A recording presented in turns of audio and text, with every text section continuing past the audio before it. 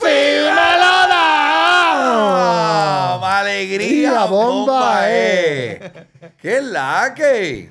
¿Estás feliz? Pues, ya tú sabes. Mira este que llegó. ¿Qué es lo que pasó? No. El maestro llegó ¿Preparado? sin instrumento. Pero aparecen. Pero llegó con crisis. Llegaste con crisis.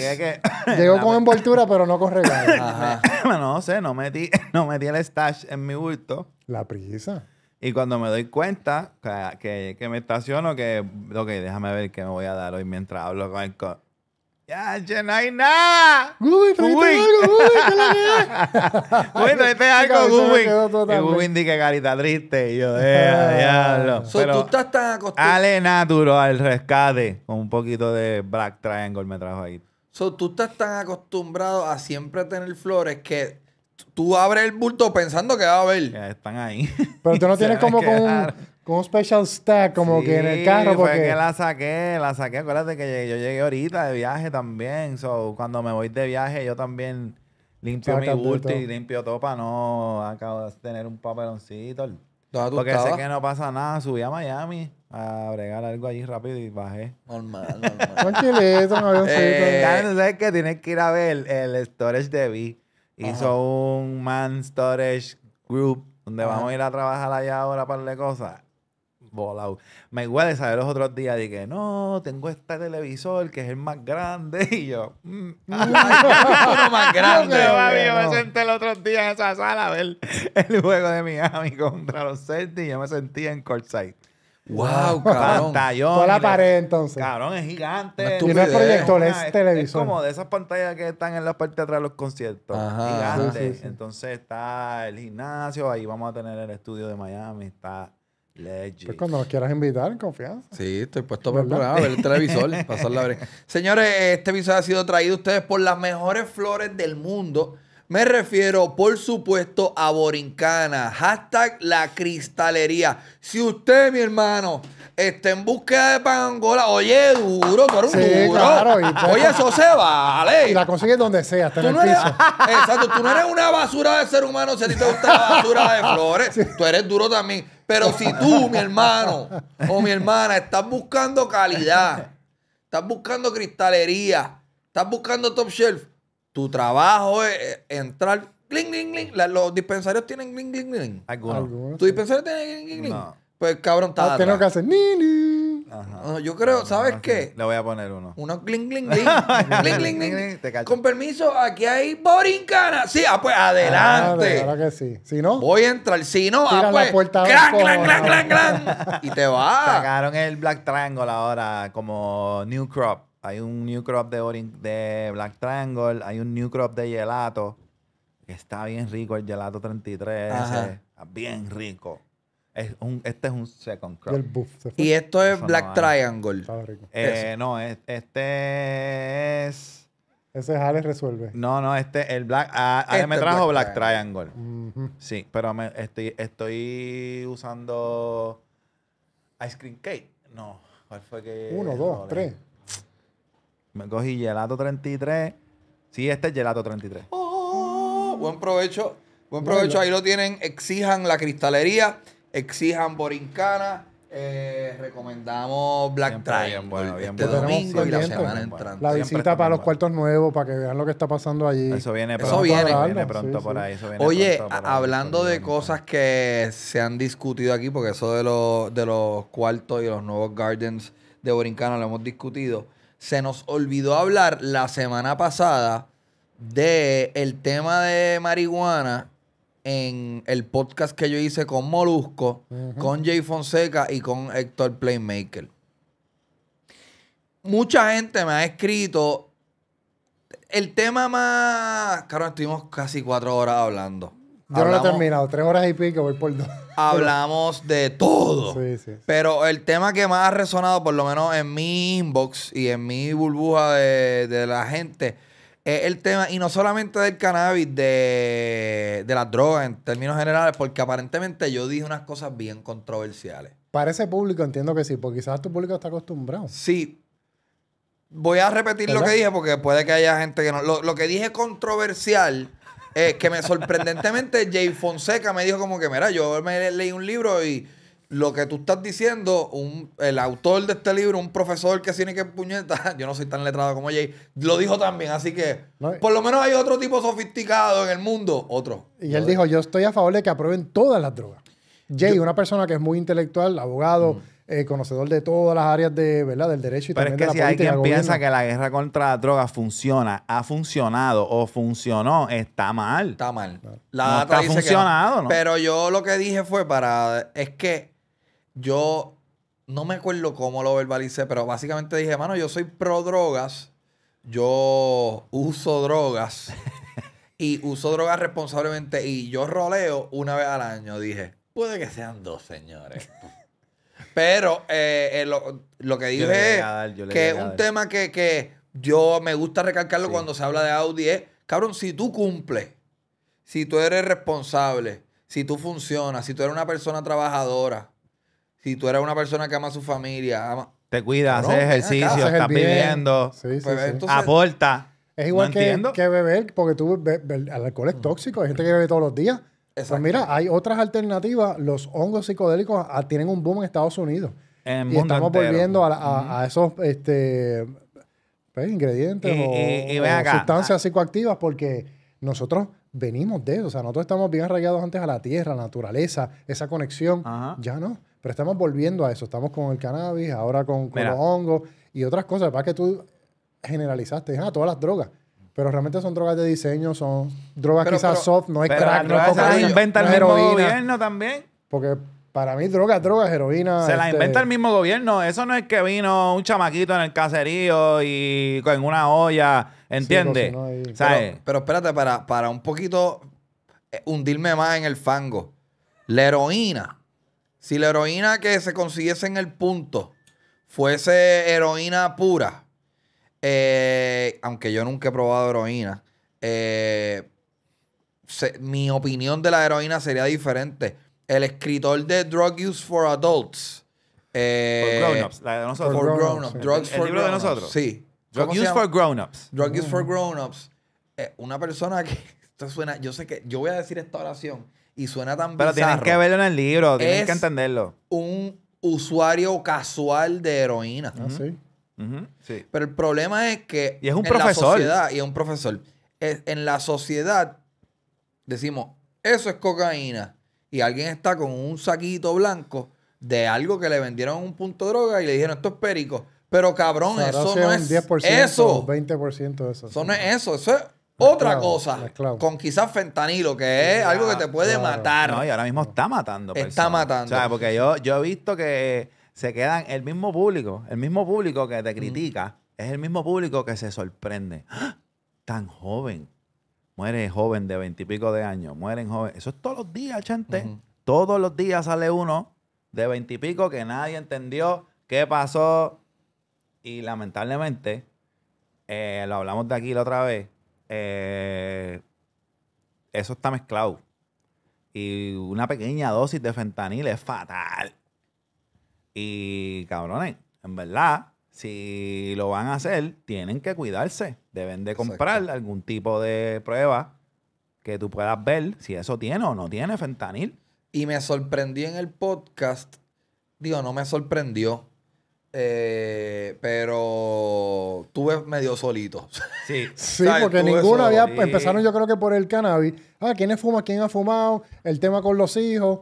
Y entonces hay que todas Y las... pienso pero yo es que las drogas no son tan malas, ¿no? esa para mí es la preocupación más grande de un papá. Como que para un papá, ver que su hijo cae en las drogas, entiendo yo Sí. que debe ser algo bien triste y bien frustrante. Lo que pasa es que el hecho de tú no hablar de las drogas a un adolescente, a un niño, el no hablarle crea más interés.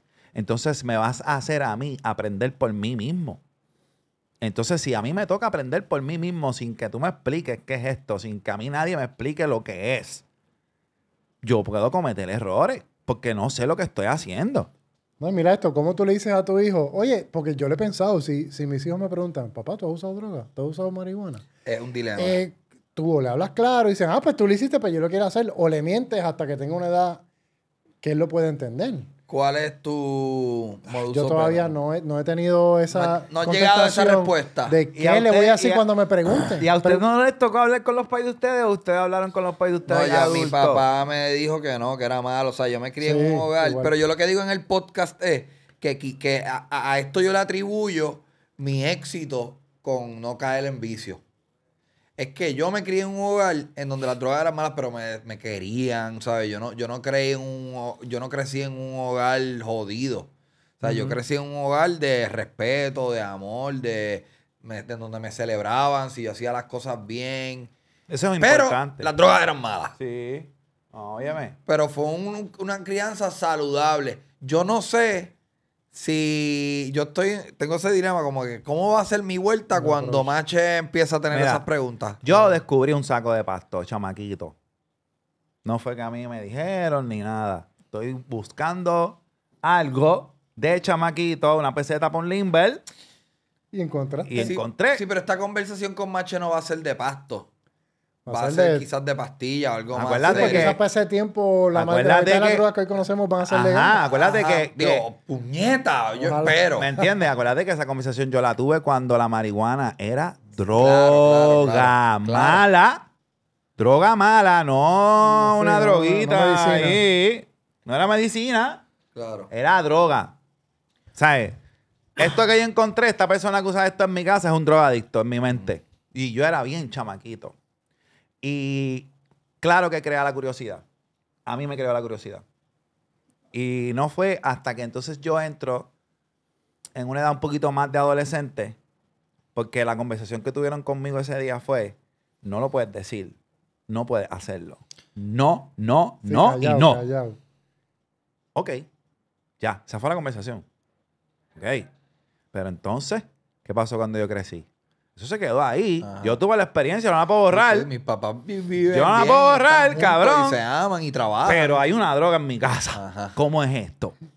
Porque mi perspectiva de droga es el tipo en la calle aquí, pero mi papá trabaja todos los días, mi mamá trabaja todos los días, aquí hay algo, ¿entiendes? Sí, ¿qué pasó? Que no te lo vi. Pues cuando yo consumo marihuana por primera vez, fue por la curiosidad.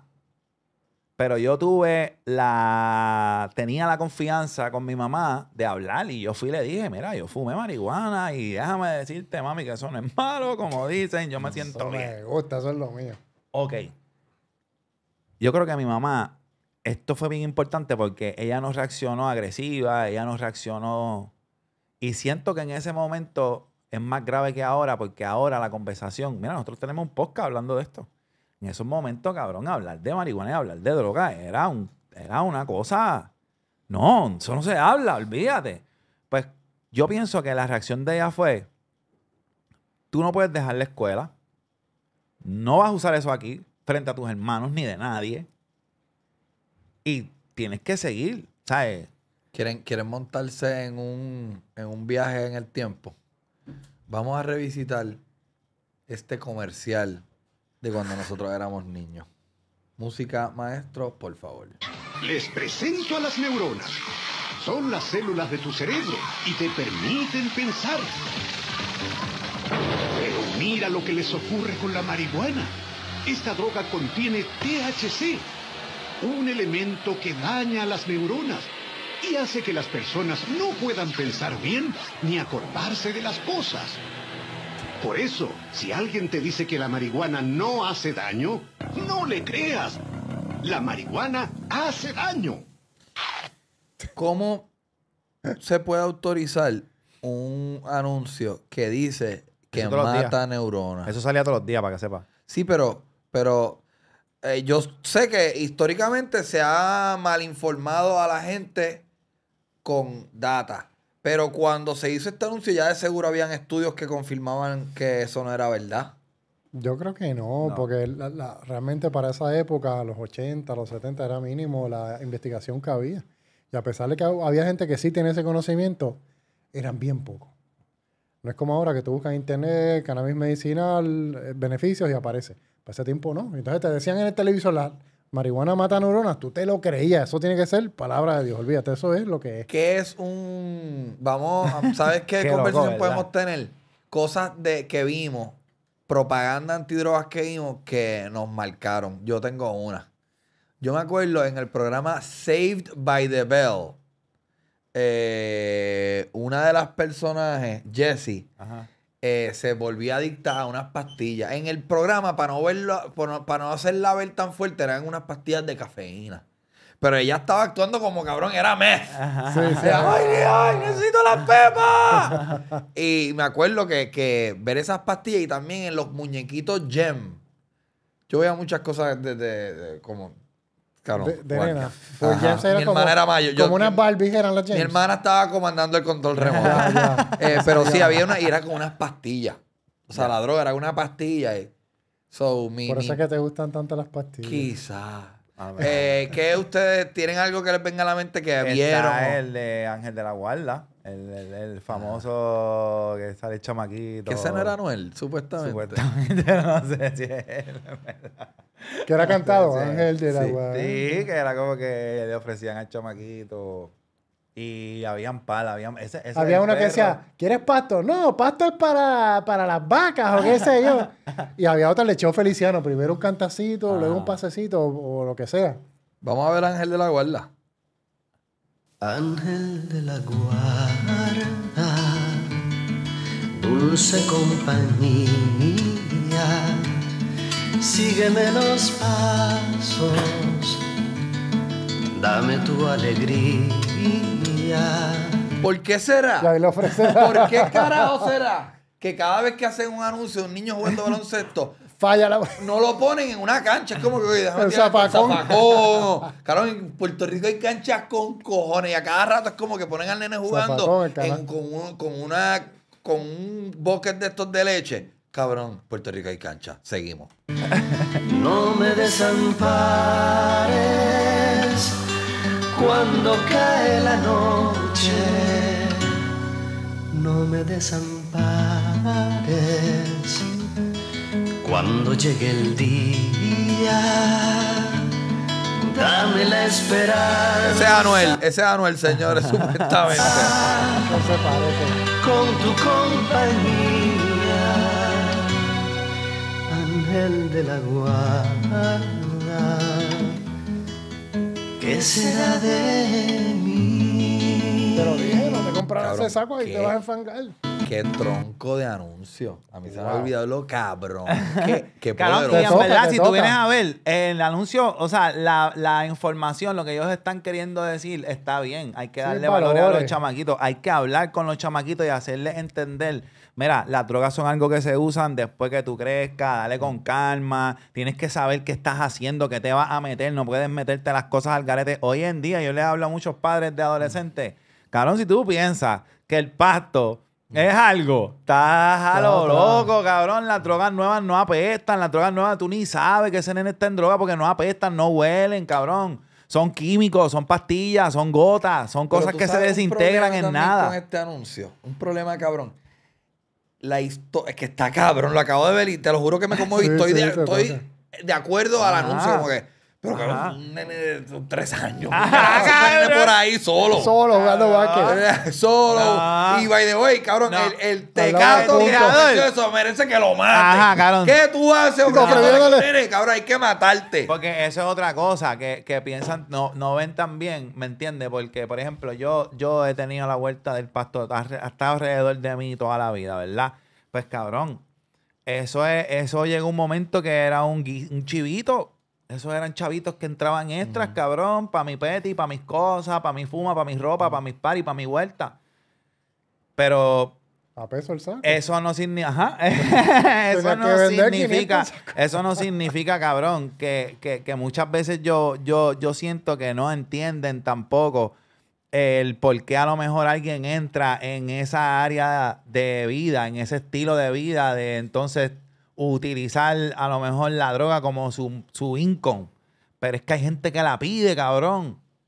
Eso lo pide la gente. Si no lo pidiera la gente, pues no existiera. No se vendería. No se vendería. Pero la gente lo pide. Ya no drogas porque a la gente le gusta. Porque si no, la gente no... Es que no hay sistema. No hay un sistema que... Yo tengo una foto de un sitio que dice Magic Mushrooms and Acid.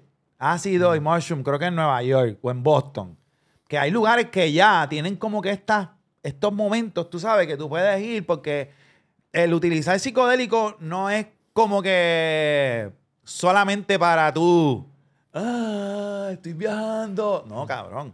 Muchas veces esto en microdosis ayuda a tú desarrollar, a lo mejor sanar una herida que tú tengas de alguna pérdida de alguien, algo que te pasó, cabrón. Está probado científicamente. Te esforzaste mucho por algo y esa vuelta se te cayó, cabrón. En vez de caer en la depresión, esto te ayuda. Mayoría. Pero no lo ven así, pues van a decir, Audi es un loco, estás loco, cabrón. Pero es que las drogas lo hace la ciencia. El éxtasis se lo inventó la ciencia, fueron unos científicos. Cabrón, la gran mayoría de los seres humanos, no sé si la gran mayoría, pero una cantidad absurda de gente, todos los días se tienen que montar en un carro, coger un tapón de horas o montar en una guagua, pasar frío, pasar calor, estar con gente, perder horas que no cobras de camino al trabajo para ponchar y sentarte en un escritorio, estar en una fábrica, soportar tu jefe, compartir con gente.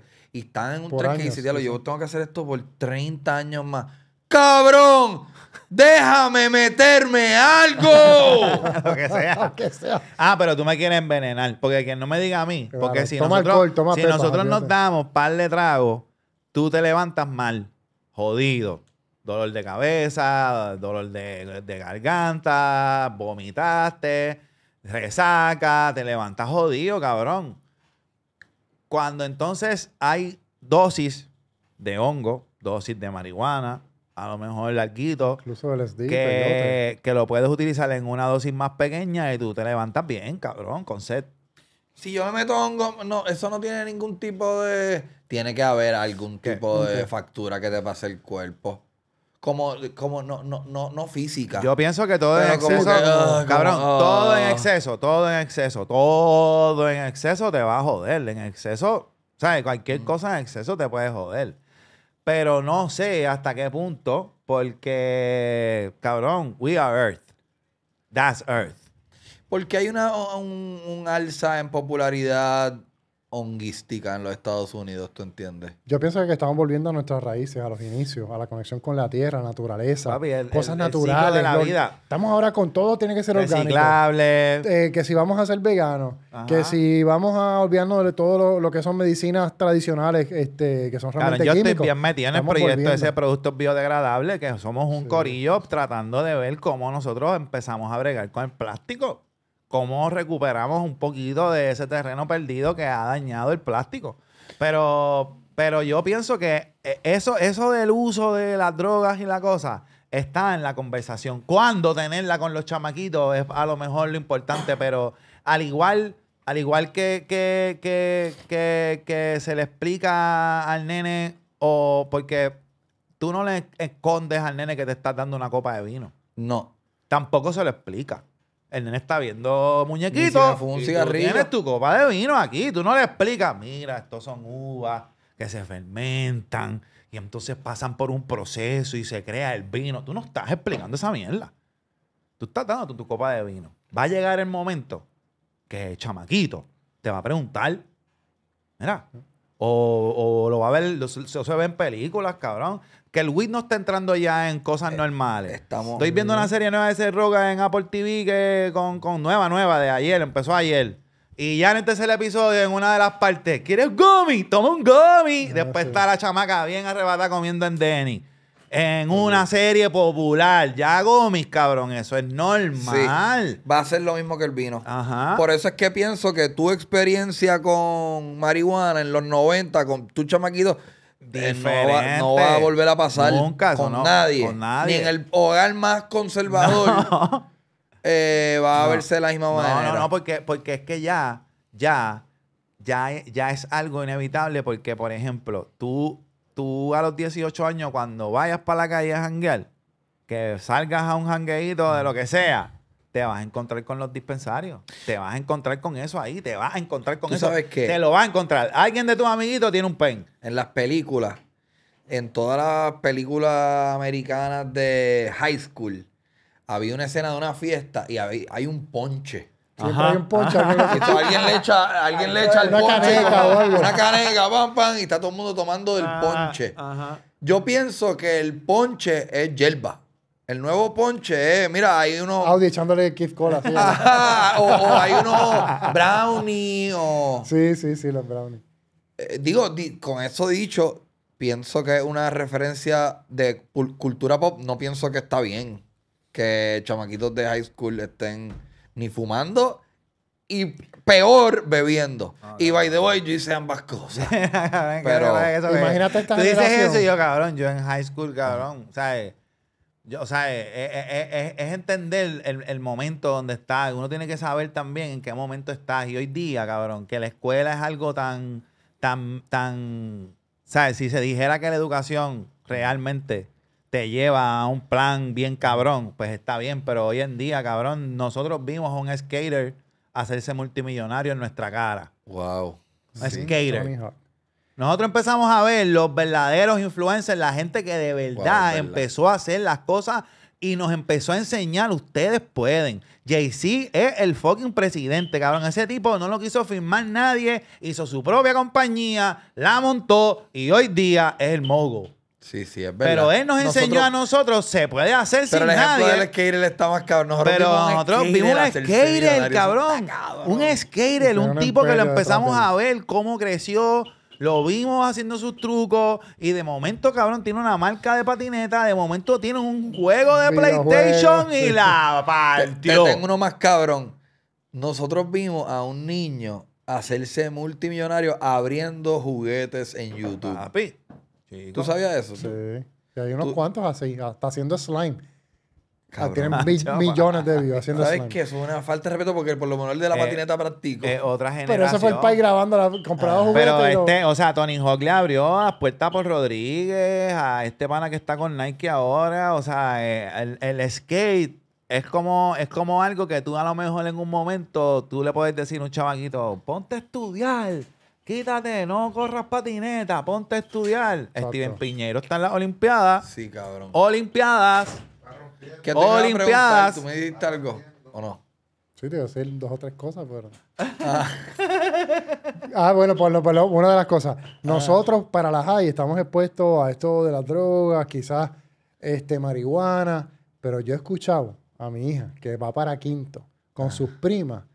Ya el vacilón es de... No vacilón, pero hacen... you're using drugs, you're using cocaine. No es weed.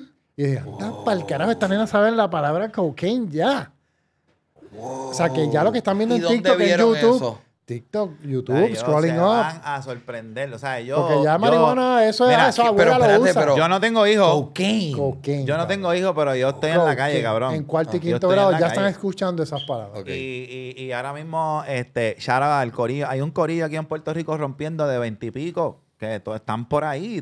Son los que van a estar con Scofield en lo de San Juan Moda. Hay un corillo rompiendo de 20 y pico. Cabrón, están encendidos. O sea, es diferente. Ya después de la pandemia la cosa cambió. Hay un montón de cosas. El switch es diferente. O sea, todo el mundo sabe que fue un engaño. ¿Qué? ¿La mentira de las drogas? La pandemia. Ajá. También. Yo pienso que la vacuna fue sobrevendida. Eso fue todo un engaño.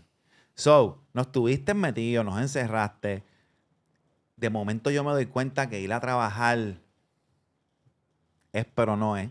Por eso es que nadie quiere trabajar. Yo me doy cuenta que hacer esto es, pero no es. Despertaste unos sentimientos y unas emociones en nuestros seres humanos y compatriotas y compañeros del mundo entero, que entonces ahora dicen, los patronos están que sufren porque la gente no quiere trabajar. No, cabrón, es que a 10 pesitos tú no vas a estar. Tú eres el jefe, tú eres el dueño, pero tú no estás.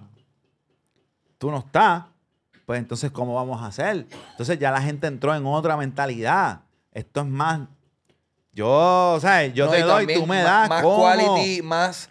yo pienso que la nueva clase, la nueva generación están en búsqueda del famoso work-life balance. Exacto. Que no es como yo cuando entré en la fuerza laboral, era como yo... 40 horas. ¿Dónde se trabaja? Pues dale, eso es lo 45, que hay que hacer. Dame 50 horas que se joda. Pero ¿qué pasó? Que esa generación está más... ¿Qué tú crees que pasó, Gubin? Que esa generación, la generación Z, creo que están en busca de... Sí, no es tanto el dinero, es como que sí, yo tener mi vida y tener mi tiempo y los domingos son míos. Yo tengo una teoría. ¿Qué tú crees que pasó? No, yo pienso más que es una generación que está recibiendo tanto insumo de influencers, de gente joven que sin hacer nada son millonarios, que haciendo videos son famosos, pero eso es un % bien mínimo del total de millones de personas que hay. Entonces van absorbiendo eso, van viendo eso y eso es lo que quieren imitar. No quieren estar a hacer bachillerato, maestría, doctorado. Coño, pero si el de Facebook se dropeó de la escuela, el de Apple también, el otro. Pues yo quiero hacer eso, yo quiero hacer mi vuelta. No quiero ponerme a estudiar, trabajar de 8 a 5, porque están viendo que hay otras oportunidades, sea real o no. Es lo que está pasando. Y eso definitivamente es nuevo, es una búsqueda nueva. La información, Chente. O sea, nosotros no teníamos tanta información. Nosotros no crecimos a los 17 años con tanta información a la mano. Información, con lo curioso que tú eres, con lo curioso que yo soy. Imagínate tú tener a esa curiosidad y tú buscar y encontrar y seguir buscando y encontrando y pasar 6 horas en ese teléfono researching, buscando y encontrando información que no tenías, cabrón. Ahora mismo los festivales, los Coachella, cabrón, eso llevan un montón de tiempo. Pero te tengo una pregunta. Esto yo lo pensé los otros días. ¿Sabes qué? Uno lo que dice es, pues ahora un adolescente pasa en promedio, ponle, no sé, no he buscado esto, pero ponle 3 horas en el celular. Eso es poco. Pero son 3 horas que nosotros teníamos, no enfrente a un celular. Exacto. Pues nosotros estábamos hablando, me imagino. Pues ¿de qué estábamos hablando? Cabrón, de la vida. Nosotros hablábamos de todo. ¿Tú crees? Yo no sé de qué te estaba hablando. Claro que sí, gente. Nos sentamos en una barra con un par de cervezas así en el teléfono a hablar de lo que estaba pasando, pero nuestro entorno llegaba a Santurce, Río Piedra, a la universidad, porque era lo que veíamos. Ahora no. Ahora estamos viendo que Kanye cumple años hoy. Y yo le puedo mandar un happy birthday a Kanye desde mi Instagram, escuchando Life of Pablo. Wow, sí. El mundo cambió, cabrón. Entonces yo, si tengo esa posibilidad de decirle happy birthday a Kanye desde mi Instagram, pues cabrón, ¿qué me limita a mí? ¿Qué me limita? ¿Quién me limita a mí? La pandemia adelantó todo eso. No me limita nada ni nadie. Porque se vislumbraba que nosotros íbamos a trabajar remoto de aquí a 10 años, 20 años. Pero la pandemia obligó a adelantar ese paso. Y de nosotros pensar de que no, nosotros tenemos que ir al trabajo. De momento, todo el mundo desde su casa. Mira, yo puedo hacer todo desde mi casa, remoto, aquí, allá. En Puerto Rico, la ley de marihuana, todo cambió también. Todos los seminarios eran en vivo. De momento, ahora todo es online. ¿Pero tú crees que la gente prefiere trabajar remotamente? Yo pienso que sí. Yo creo que este factor tiempo, cuando tú descubres, ¿sabes? Cuando estás... A mí me encanta pasar tiempo en mi casa. Más ahora que la estoy arreglando y toda la vuelta... Yo me llevo cabrón con la ley. A mí me encantan mis perros. So, cuando tú empiezas a pasar tiempo que no tienes de calidad, porque no lo tienes. No tienes ese tiempo porque estás en un patín trepado. Porque tienes que... Papi, hay que meterle. La vida es para meterle. Y cuando tú tienes como que un proyecto en mente que estás haciendo, ya sea un proyecto personal, un proyecto profesional, un proyecto artístico, creativo, lo que sea, tú te montas en un patín. Y no es que tienes tiempo. No estás en tu casa. No estás en tu casa. Ni tienes tiempo de momento te apagaron el switch, papi. Y entonces tú lo que no veías, ves. Claro. Pasas tiempo entonces más rato. Sí, con tu familia, con la gente casa. Que de verdad tú sabes que son los que son. Porque la gente de tu trabajo y son tus compañeros y qué sé yo qué, pero renuncia para que tú veas cuánto te ¿Tú piensas que si tú coges un pool de 100 personas, más de la mitad te van a decir, yo prefiero trabajar desde mi casa? Yo creo que la lógica me dice que sí, que más de la mitad. Pero también... Te puedes dar tu section tranquilo, vas al baño cuantas veces quieras, puedes poner la música que tú quieres sin molestar al pana, puedes estar en cortos o en poca ropa. A lo mejor no desde tu casa, pero en la tuya. No sé si me entiendes lo que te quiero decir. Porque de tu casa... es de tu casa. Pero y si a lo mejor tú lo que quieres es alquilar un espacio en una oficina colaborativa, porque ahí es donde tú te sientes creativo y ejerces mejor tu función desde ahí. Sí, pero pensaría que eso cae en la misma categoría de no ir a un lugar. No ir a un lugar. Sino al lugar tuyo. Lo que tú decías, no tienes que guiar, no tienes que coger tapón, no tienes que vestirte. O sea, hay muchas cosas que te ahorras. Y esto el patrón a mí me encanta digo, está cabrón porque yo digo a mí me encanta, pero yo estoy aquí en una posición súper privilegiada grabando podcastito, pero a mí me encanta la parte de salir de mi casa. Mira. Ajá, yo no soy empleado, pero me encanta la parte de salir y ver a mis compañeros de trabajo. Me gusta esa parte también. Pero acuérdate que tú creaste tu espacio. También, claro. Este es tu espacio. Fuera de tu casa. Este es un espacio que es tuyo. Hacienda. Cuando estamos hablando, eso, otra cosa. Sí, estamos hablando de cuando tú tienes que trabajar para otra gente que no es lo tuyo. Esto es lo tuyo. Y te pagan mal. Otra gente que no es lo tuyo. No te llevas con los compañeros de trabajo. Y tú en tu mente sabes que quieres hacer otra cosa. Lo tuyo es el teatro. Y te encanta ir los martes allí al nido a escuchar a estos cabrones. Yo le iba a preguntar a Carlito ahora mismo, como, Carlito, ¿qué tú prefieres? Pero voy a decir no. No lo voy a preguntar. ¿Por qué? Otra cosa. No, pero pregúntale. No, porque me va a decir, ¿sabes qué, Chente? Pregúntame. Me voy. Ok, dale, Carlito, ¿qué tú preferirías? ¿Trabajar aquí o en tu casa? Aquí. Me gusta ver a mis compañeros. Tú sabes que yo trabajo en par de cosas, yo hago par de cosas, son par de corillos, son corillos. Y este lugar tiene el aura. Este lugar tiene un aura que uno siempre se siente bien. Aquí es el como corillo jangueo, es bien. trabajo, jangueo. Aquí yo creo que parte del éxito de Gallimbo tiene que ver que la familia de Gallimbo se lleva bien y hay una buena energía siempre que viene alguien. Aquí la gente que llega siempre se lleva eso. Pienso que eso es importante para que tenga éxito el espacio donde tú laboras y tú te sientas bien con querer llegar. Que eso es parte de lo que toda esta gente a lo mejor como jefe, como dueños de lugares, dueños de restaurantes, tienen que empezar a pensar y a maquinear. No decir la gente no quiere trabajar. No, cabrón. A lo mejor si tú miras bien y tú simplemente le arreglas 2 o 3 detallitos. Papi. Por ejemplo, yo he sabido de patronos que dicen no tienen parking. Pero jefe, no me importa. Tienes que buscar parking y estacionarte y entrar a la 1. Pues cabrón, a lo mejor si tú le dices al corillo, mira corillo, yo hice una gestión y hablé con la persona de aquí al lado y aquí hay 4 parkings para que ustedes tengan esos parkings y no tengan que caminar tanto, gracias, cabrón. Eso a lo mejor Coño, ¿me entiendes? Pero el látigo y la vuelta, ya la gente dijo, fuck it. ¿Tú nunca trabajaste en un lugar en donde te hicieran que a mí me encantaban, un team building? Team building, ¿sabes lo que es un team building? Claro. Un team building, los trabajos corporativos dicen un día al año, como, mira, ¿sabes qué? Vamos a irnos a este campo y hablar y janguear y comer bien y hacemos unos ejercicios, unas dinámicas. Sí, para que el Gallimbo tiene eso todos los días.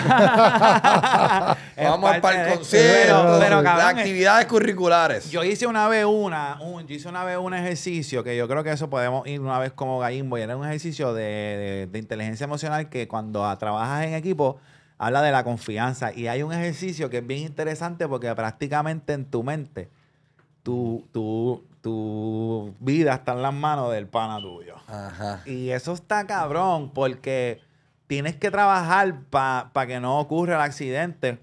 Porque tienes que trabajar los dos. Vamos a hacer eso. Yo lo consigo. Vamos a hacer esa porque mierda. pienso, hay momentos en esa dinámica que son como varios ejercicios físicos que son de confiar. Pero es de llorar. No. Sí, no vamos a llorar. No es de llorar. Sí, que un ciclo y diga, ok, vamos a decir tu experiencia más dramática del mundo. Traumática. No es eso. Es cuando en un equipo de trabajo a lo mejor hay roce o la gente no se está llevando bien y tú quieres que tu equipo de trabajo se lleve bien o tu equipo de baloncesto o tu equipo universitario, whatever. Pues estos ejercicios lo que te ayudan es a confiar a lo mejor. Ok, pues te pueden preguntar, ¿quiénes son los menos que se llevan aquí? Carlito no se lleva con Chente. Ok, pues Carlito y Chente van a hacer esto. Entonces te toca hacerlo con Carlito y es como cómo tú resuelves esto, que puede haber un accidente y te puedes mojar, te puedes caer, ¿entiendes lo que te quiero decir? Es como una dinámica así. Bueno, pues estuvo muy buena esta conversación. Antes de cerrar este podcast, quiero que veamos esta imagen. Mi querido Goodwin, ¿qué es esto? Pues eso salió hoy que estamos grabando, que Antigua y Barbuda despenalizaron el uso o el consumo de cannabis y también el autocultivo. Esto es donde... Estos son unas islitas. Aquí. Esto es Antigua, aquí al lado. Señores. Esto uno va en el crucero, ¿verdad? ¿Te acuerdas cuando Sí, empezamos Antigua. este podcast? Tú decías algo bien cabrón que era bien atractivo. Y los turistas quieren venir y fumarse un pollito en la playa. Pues señores, lo pueden hacer, pero no aquí.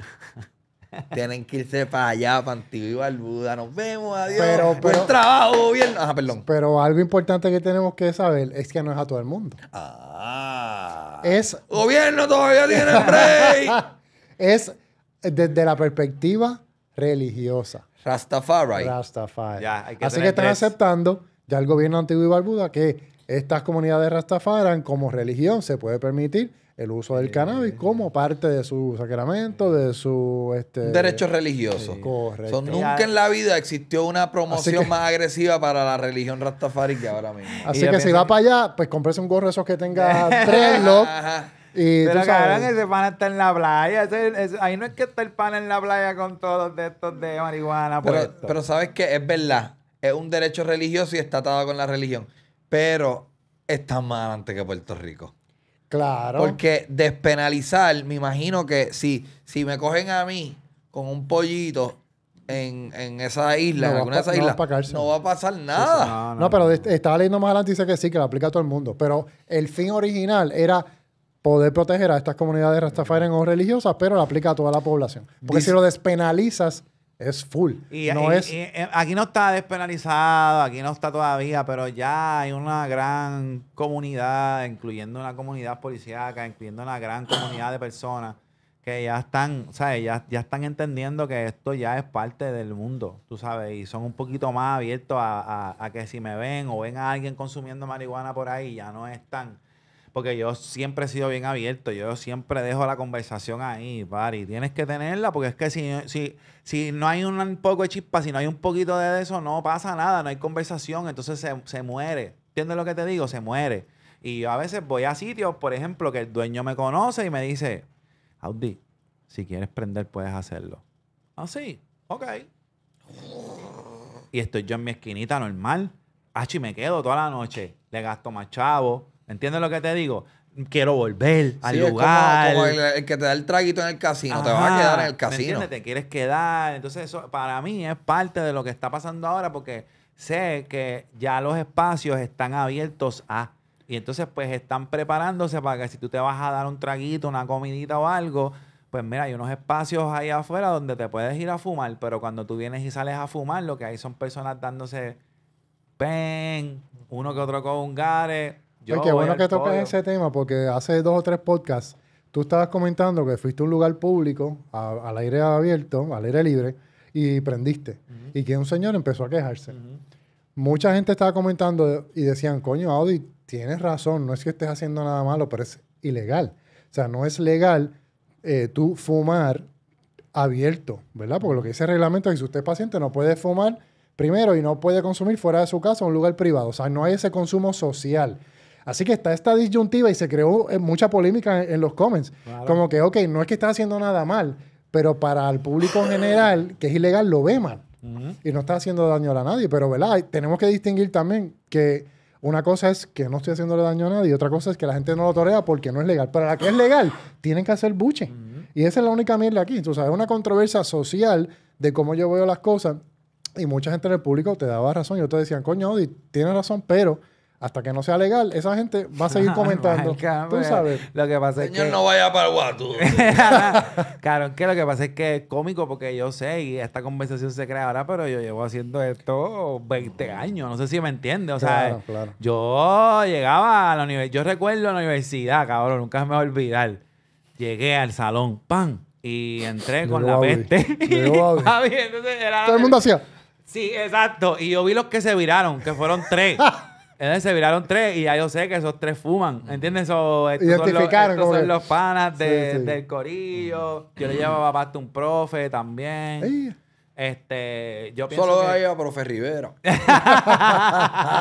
Yo pienso que para mí el crear la conversación es parte de llegar a ese punto en donde la gente ya deje de verlo como algo malo. Porque, o sea, es para mí igual de de no, ¿cómo te explico? Darte un traguito y estar chilling, ¿sabes? Porque si tú me dices a mí que una persona arrebatada busca problemas, una persona arrebatada cuando fuma... No, pero el ejemplo era, lo bueno de tu ejemplo es que el tipo fue un huele bicho. Sí, la forma que hizo el approach. Fue la forma, la queja fue... fumando, si me dice, mira, coño, si podrías moverte, por favor, o mira, estoy aquí con mi mamá, que... Ni eso, Pero mira, mamá, si tú vas donde... Yo no tienes que decirme nada. Si tú vas donde mí, bien, y me dices, hermano, el humo me está molestando. ¿Tú podrías moverte? Claro que sí, papi, yo me muevo. Tú no tienes que explicarme nada. Tú me dices que el humo te está molestando y yo me muevo. Pero si tú me dices a mí, si tú me miras así, mira ya empezaste. Sí, caíste mal. Ya no me voy a querer mover, ya voy a querer fumármelo completo al lado tuyo. Y pienso que es igual con todo, tú sabes, el approach que tú le haces, cuando te para un policía, cuando te regaña alguien, va a hacer mucha diferencia en cómo la otra persona responde. Tú sabes que también a mí me molestan mucho las hemorroides. Pónchame aquí, Carlito. Buenas noticias para mis tenedores de hemorroides. El cannabis te cura la hemorroides. Se acaba. Y me encanta la imagen que usas ahí. Un cactus en el inodoro. Rojo, cabrón. Ahí. Lo venenoso. Ahí, loco por florecer. La historia está bien cabrona porque cuando tú lees la noticia completa es como un poco jocosa. Porque te dice... ¿Quiénes han tenido experiencia con hemorroides? Si no, pues te voy a explicar cómo se siente. El dolor, el backtrip, de tener que ir al baño sabiendo que te va a doler o te va a arder, la sangre. Pero lo que te estoy diciendo, bueno, realmente el cannabis te ayuda con la inflamación y es analgésico contra el dolor. Obviamente, si usted tiene una hemorroide, una herida abierta, usted no se va a untar nada de cannabis porque le va a arder bien cabrón. Pero está sugiriendo qué cosas te ayudan para las hemorroides y hacen anécdotas de personas que se pusieron crema y les ardió bien cabrón, que comestibles, que fumaron. Y pues las diferentes, está bueno que la gente vaya a High Times y lea la historia, pero al final te dice, mira, realmente no hay nada que te asegure que te va a curar la hemorroide con cannabis, porque realmente si tú tienes una condición de la piel, lo ideal sería una crema. Brother. Pero si una hemorroide que es un tajo abierto, no te puedes poner nada ahí. Goodwin. Yo te quiero dar las gracias porque la cremita de... Sí, que tú tenías dolor de espalda. Era de... Ay, Dios mío. ¿Cuál le Era de CBD. ¿Pero cuál le diste? ¿La de tu medicina? Tu medicina. Hacho, dura. Cabrón. ¿Es de tu medicina? Sí, durísima. No estoy 100%. Yo la ahora uso, mismo. Claro. Pero cabrón. Esta es la de Rolito. ¡Qué rico! Sí. No, él me dio una que es como, la de como una esto, pompa. papi, durísimo. Señores. Y si lo hubieses comido con los gummies de CBD que te traje, Les metí, pero lo hago antes de dormir. Dormirme, sí, date 2. No, y la cremita. No sé el efecto, no puedo medir el efecto inmediato de la misma manera que puedo con la crema. Okay. Corillo, dolores. Si tú eres una persona que padece de la espalda, del cuello, como yo, que a veces... Las cremas prueba el CBD. Gracias al corillo de tu medicina. Mira, señores, vámonos palca. Gracias al corillo que nos está viendo todos los domingos. Audi, ¿qué me iba a decir? Este es mi mood para el lunes. Carlito. Chequea mi mood para el lunes. Es que